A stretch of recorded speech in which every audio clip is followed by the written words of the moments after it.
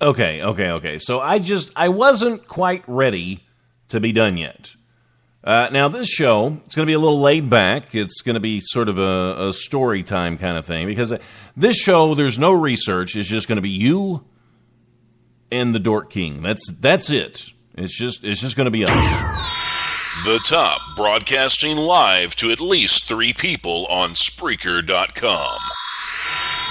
I never talk to strangers unless they're hot. The Ice Cream Man is evil. Justin Bieber was sent to this planet to destroy the minds of teenage girls. When my hand falls asleep, I like to slap myself in the face with it because it feels like a stranger is attacking me. And I happen to love ponies as well. So, do you want a date?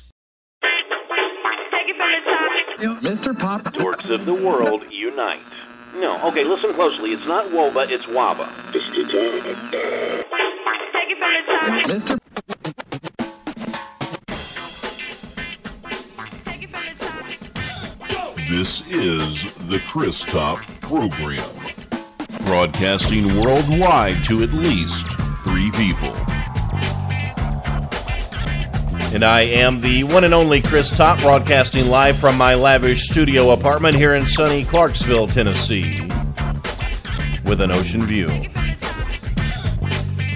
You know, I know this is sort of a surprise show. It's kind of a surprise to me as well. It is, because I wasn't planning on doing another show, but I feel like I get so rushed, and I don't have time to just hang out with you guys. So I thought, well, it might be a good night to tell a story.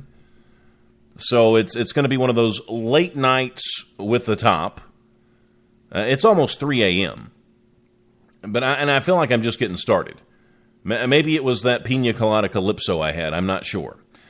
Now, remember the other day when I was telling you about how I used to read those books when I was a little kid? It was like a Batman book or Spider-Man, and you would read it and you would get to a certain page, and then you would decide, okay, do I go to page 76 or do I go to page 54?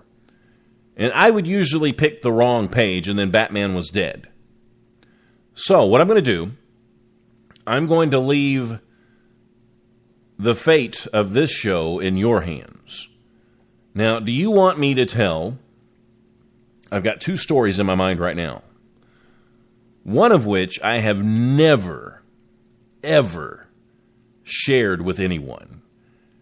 This story is insane. That's choice A. I can't believe I'm going to do this. I really can't. And then I have choice B.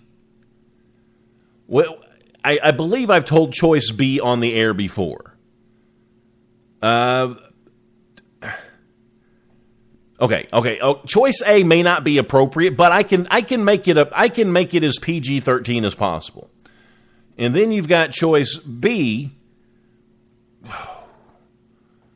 which probably isn't that appropriate either, but I can work with it.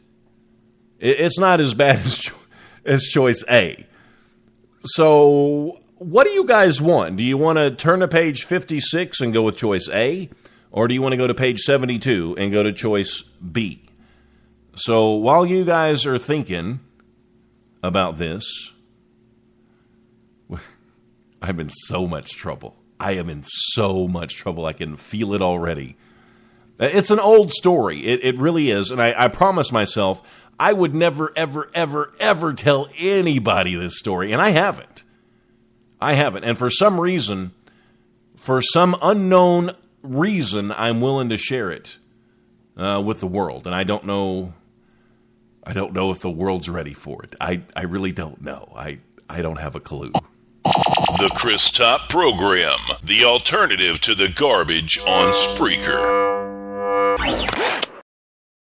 Thank you for calling the Redneck Crisis Hotline. Our menus have changed. We no longer offer bologna and biscuit sandwiches on Tuesday. If you are calling because you live in a trailer park and just witnessed a UFO, just spit. If your family tree goes straight up and has no branches, just yell Freebird because that makes everything better. Freebird! If your favorite color is John Deere, then kiss your sister but in a non-sexual way. Thank you for calling the Redneck Crisis Hotline.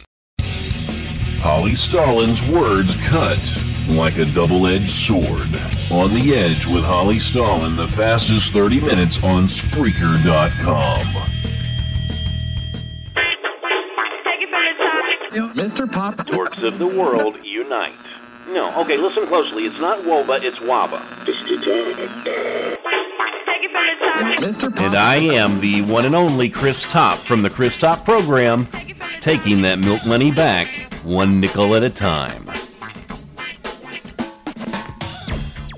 Okay.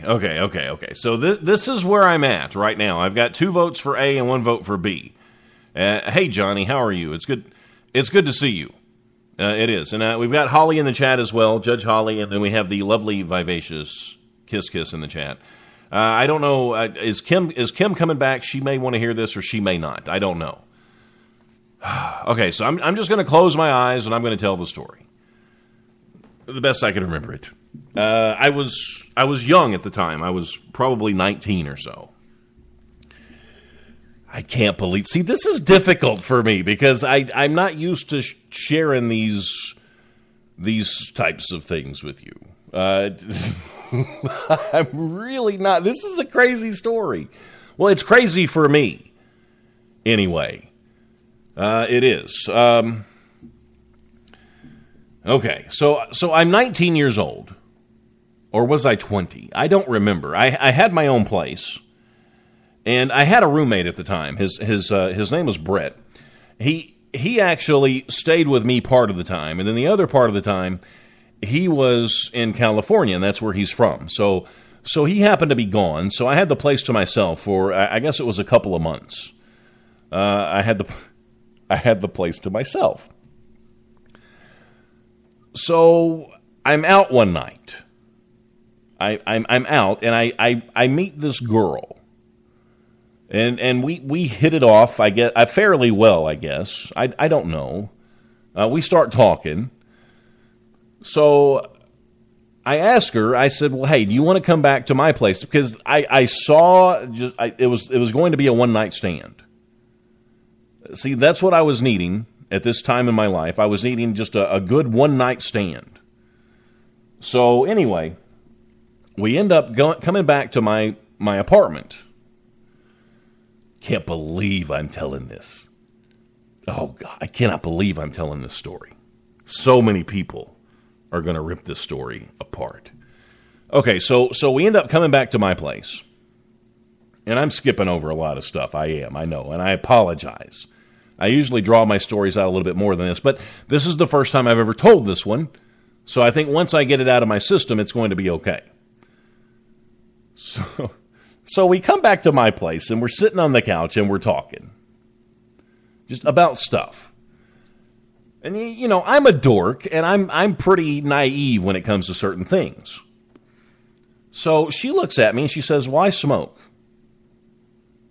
And I said, oh, you do? I said, well, that's cool. I don't mind. And she goes, no, I mean, I smoke. I said, well, what do you smoke? What are you talking about? She said, I smoke marijuana. Now, I think back then it was, I don't know if she called it a doobie or what I don't remember. So she says, you. And I said, well, sure. And I didn't. I really didn't. So she lights it up, and then she passes it over to me. So I take a hit, and I didn't really feel anything. You know, I didn't feel a thing, so I passed it back to her. Oh, can't believe I'm telling this. So I passed it back to her, and then she, you know, she takes a hit. And so this goes on for a while. We pass it back and forth. And I'm not feeling anything. And she says, and this is when she warns me finally. And this is about 10 minutes into the whole thing. She finally warns me, and she says, all right, look, be careful because this is really going to creep up on you. And I'm like, oh, great. Now you're telling me this. So I take another hit, and then all of a sudden, the world just closes in on me. Yeah, it's like I'm looking through this tunnel, and it's like this really long tunnel. And then I turn my head, And then the tunnel turns with me. It's like I can reach down the tunnel and almost reach the end of it, but not quite. It was the weirdest sensation I've ever felt in my whole life. And I was sitting there on the couch, or I was in it, I don't remember. I was in a chair maybe.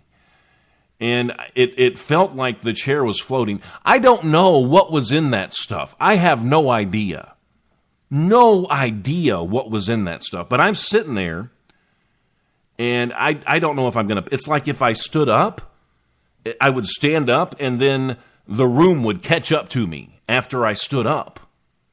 Strangest feeling I've ever felt in my life. So I'm talking to her, and I said, and normally I'm not this forward, but I felt like I had to lie down.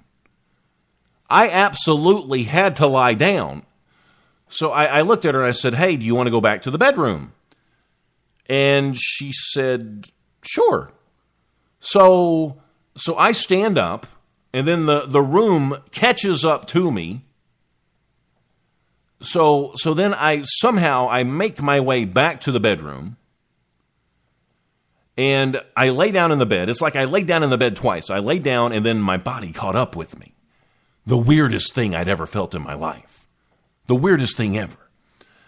So I lay down in the bed, and the whole night was just full of these strange little snapshots. And this is embarrassing for me because I was scared, man. I was so scared because this woman, she could have done anything she wanted to. She could have robbed me, and I wouldn't have known. I wouldn't have had a clue what she was doing. Because I was stoned out of my mind. And see, she was smoking the same stuff, but I guess she was used to it. I wasn't. Not at all. So I'm laying there in the bed, and I remember her saying, and it sounded like, so what can I do to keep you awake? Awake. And it sounded just like that. It sounded just like that.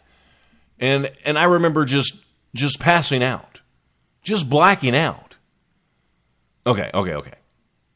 And this is where it starts to get a little graphic and a little creepy, okay? And I'm going to be as gentle as I can. Next thing I see, remember, I'm 20 years old. I'm really young, and I don't know what's going on. So she's standing over by the end of the bed. She's standing by the end of the bed, and she's reaching into her purse. And I'm thinking to myself, oh my God, what is she getting out of her purse? Because in my mind, I kept picturing like this chick going psychotic and cutting my penis off. Like cutting my penis off and robbing me. That's what I kept picturing in my mind. I was scared out of my mind. I was. So she's standing, see, all right, at 20 years old, I didn't have a problem down there. Okay, I'm 42 now. I might have a problem on occasion now. And you know what I'm talking about. I'm talking about, I didn't have a problem then. But when you're lying there and you're stoned out of your mind and you're thinking about some chick that you barely know, who could be ready to cut your penis off, you're going to have a hard time. Well, you're not going to have a hard... You know what I mean. So anyway, I asked her, I said, so what are you getting out of your purse? And she says, oh, it's okay. Don't worry about it. I can't help but worry about it.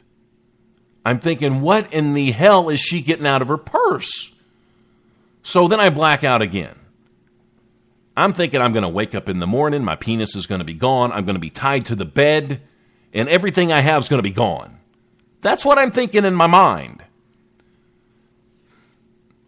I'm probably going to delete this show when I'm finished, just so you know. So if you want to keep it, you better download it pretty quick. So I wake up again, And she's doing her thing. She's doing her thing, and I think she's trying really hard to do, to get me to, but I'm still thinking the whole time that she's going to kill me. So she's down there doing that stuff. And I'm really, really trying so hard to enjoy this situation. I am. But I can't feel anything. I'm still looking through this tunnel. I'm still afraid she's going to take this switchblade out and she's going to take a souvenir home. That's what I'm thinking in my mind. I black out again. And then the next thing I see, okay, she's come up north now. And at this point, she's a little cowboy action. Okay, we're going to say some cowboy action. And she keeps saying, "Oh, come on, you can do this. You can do this. Come on, you can." And I can't. I can't do it because I'm so afraid. I am so afraid she's going to cut it off. I'm so afraid she's going to cut it off and she's going to rob me.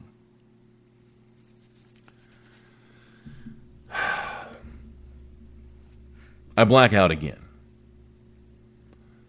Next thing I know, I wake up and it's like I felt like this, but I wasn't literally tied down to the bed.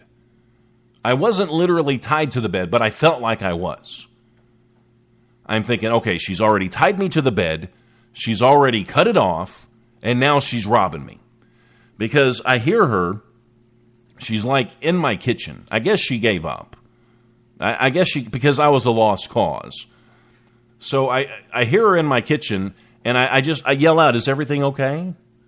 And then she said something, and it was like, "Everything's fine, fine, fine, fine." And that's all I heard. And then the next thing I know, it's probably 3 or 4 in the morning. And she's getting dressed, and I'm still lying there in the bed. She's getting dressed, and I say goodbye. I said, normally I would have walked you out, and then I blacked out again. So she leaves, and I'm just sitting there thinking to myself, okay, I've got to get up enough energy now. I've got to move my hands from my sides, and I have to feel between my legs to make sure it's still there. Because I was worried. I was so worried and concerned that it was gone. So I muster up enough energy to lift my hands from the bed. And then I take them, and then I put them between my legs. Oh, the sigh of relief that came over my body. I felt so much better after I felt my little guy was still there. And I'm guessing now what she was actually getting from her purse was actually a condom. So she had actually put that on me. She wasn't going to cut it off. She wasn't going to do any of that stuff. But I was so afraid. I was so paranoid. I thought she was. I thought I was a dead man. So I think pretty early on, I learned my lesson. I learned my lesson that, one night stands, they're not really what they're cut out to be. They're not really as good as you might think they are. And I also learned that I can't handle marijuana. I can't. I was scared to death. I really was. Now Holly says, thank God I still have my penis. And that's what I was thinking in my mind. That's what I was thinking the whole time in my mind. I couldn't wait to just feel between there to make sure my little bishop was still there. My little guy was still there. And see, that was supposed to be a fun night.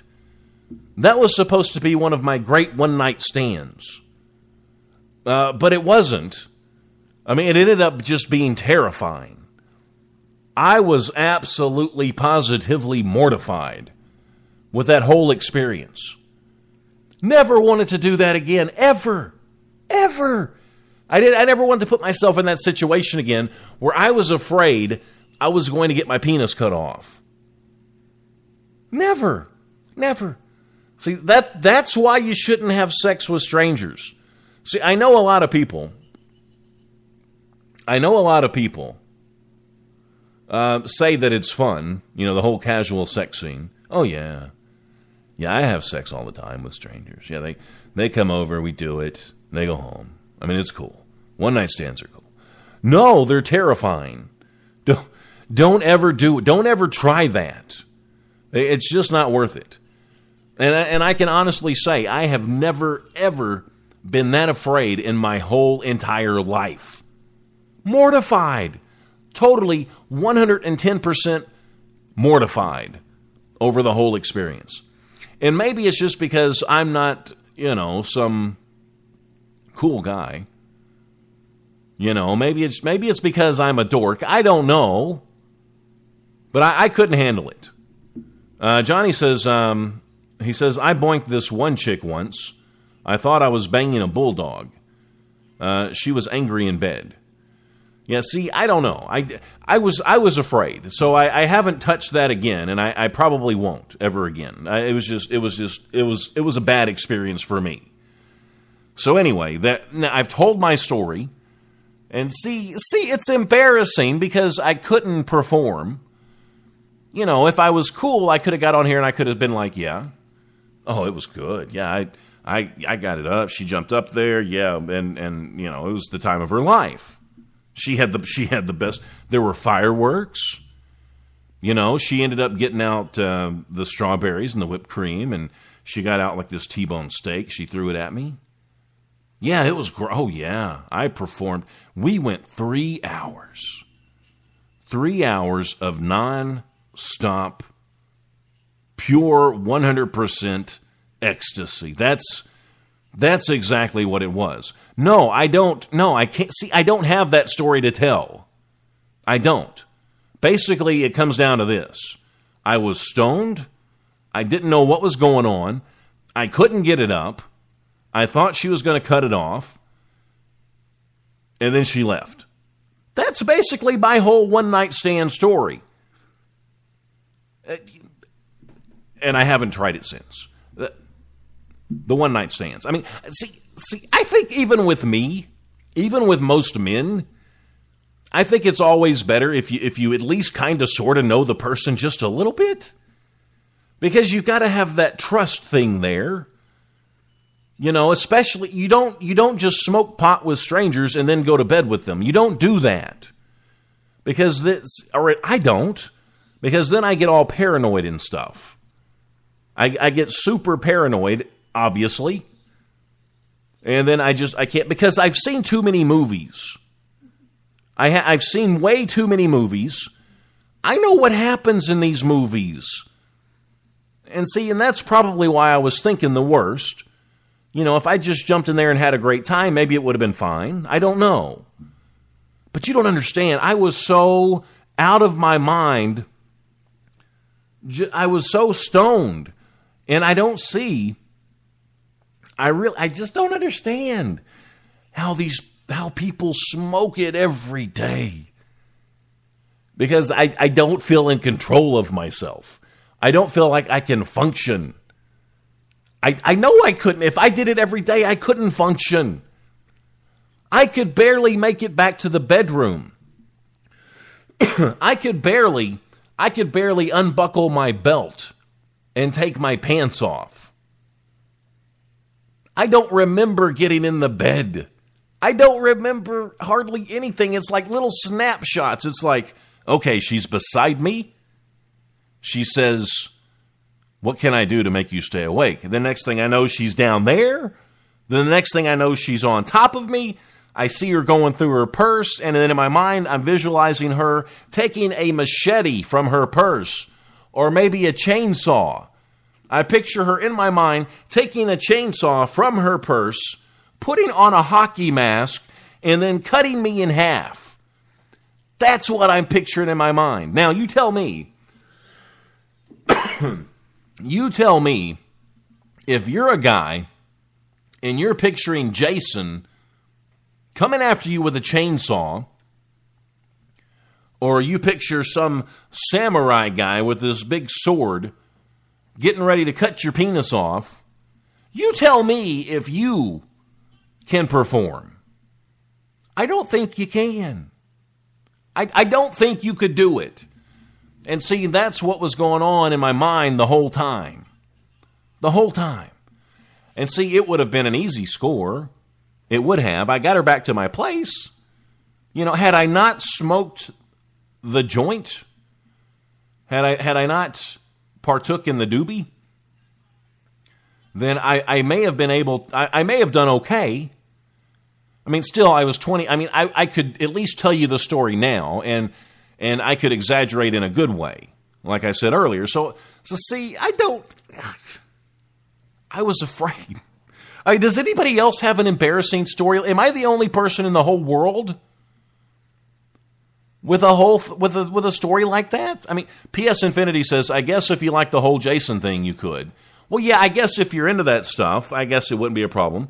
But I was honestly 100% just freaking mortified. Mortified. Never seen her again. Never, ever, ever, ever once saw her again after that. And I don't blame her. I don't blame her. I don't blame her for not calling me. It's like, I'm not calling that guy. I'm not calling that guy back. No, he couldn't get it up. Why would I call him back? I went to smoke a joint with him, have sex. That's all. He couldn't even do that. He couldn't do any of that. See, I couldn't do anything. One of the worst nights of my life. It really was. And Johnny says, dude, my last show's embarrassing. He says, I had a penis infection. He says, that sucked. And he did. You need to listen to his last show because, well, I'm not going to get into great detail because it makes me throw up in my mouth. But you need to go back and listen to Johnny's show because if you want an embarrassing story, I'm sweating. I just broke out into a cold sweat because I try not to think about this story. Did you watch the old movies where the Jason came into their houses and he like killed all these people while they were having sex? Have you seen those movies? And then Johnny says, I talked about how my penis got a zit on it, got infected, and my junk swelled up like a, And he says it can happen to any guy. So I don't know. I don't know what's worse. I don't know if a zit on your penis is worse or if the thought in your mind of getting it cut off is worse. I have no idea. No idea whatsoever. Never saw the girl again, never talked to her again. And like I said, I don't blame her one bit. I really don't. Because I'm sure, while it was a really bad night for me, I mean, I know she had the best of intentions. I know this. So I don't blame her for not calling me back, I guess. She could have called me one time. She could have left me a flower. She didn't just have to leave like that. I know I sound like a chick now. I know. But anyway, that's my story. And I was hesitant to tell it. I really was, but now I feel better. See, you guys are actually better than a psychiatrist. You really are. And if I ever decide to tell the story again, it'll probably get better, I think. The more times I tell it, it'll probably get better. Yeah, and I'm more than likely going to delete this show. So if you want to hear it again, go ahead and download it. Because I'm probably going to get rid of it. I just wanted to share this with a select few. That's all. I wanted to get it off my chest. So if you do a show here on Spreaker, go ahead and type the word show into the chat. Make sure you spread that Spreaker love. Make sure you follow each other. Listen to it at least one time. You don't have to keep listening to it. You can delete them if you don't like it after that. It's fine. Whatever you want. Just give them a chance. That's all I'm asking you to do. I do not, nor will I ever take any of you for granted, because there are a million other things you could be doing, but you choose to listen to me. And I appreciate that. I really, really do. Until I broadcast again, please remember, life is good, and I'm gone. You have been exposed to the Chris Top program. Tune in next, Yeah, I don't have a schedule. right.